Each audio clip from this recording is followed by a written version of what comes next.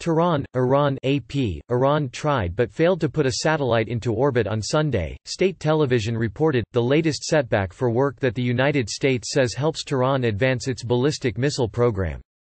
The launch of a Samorg rocket in Semnan province, about 145 miles southeast of Tehran, sought to put a communications satellite into orbit. It failed because of low speed, Iranian state TV reported. Still, a defense ministry spokesman, Ahmad Hosseini, portrayed the failure as a remarkable achievement for Iran's space program.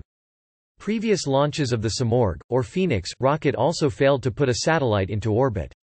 Iranian officials had been promoting the mission, and Mohammad Javad Azari Jahromi, head of the Communication and Information Technology Ministry, continued to do so on Sunday.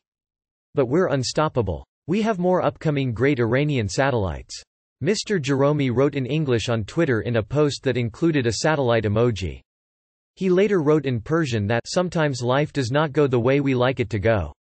Mr. Jahromi's quick rise through Iran's carefully managed political system is already generating speculation that he could be a candidate for the 2021 presidential campaign. The launch had been planned amid celebrations of the anniversary of Iran's 1979 Islamic Revolution. For the occasion each February Iran routinely unveils technological achievements for its armed forces, its space program and its nuclear efforts. Satellite images by Maxar Technologies, based in Colorado, showed the launch tower for the rocket bore massive images of Iran's revolutionary leader, Ayatollah Ruhollah Khomeini, and the current supreme leader, Ayatollah Ali Khamenei. Mr. Jahromi has previously said that Iran spent just under €2 million, or about $2.2 million, to build the Zafar-1 communication satellite. Officials had planned for the satellite, whose name means victory, to stay in orbit for 18 months. Sunday's failure came after two failed launches of the Payam and Dosti satellites last year, as well as a launchpad rocket explosion in August. A separate fire at the Imam Khomeini Space Center in February 2019 also killed 3 researchers, the authorities said at the time.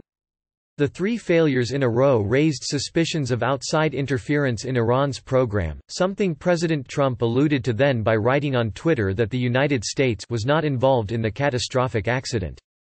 Over the past decade, Iran has sent several short-lived satellites into orbit and in 2013 launched a monkey into space.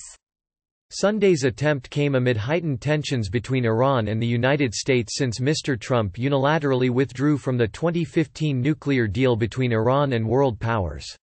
Since that move, in 2018, Iran has begun breaking terms of the deal limiting its enrichment of uranium.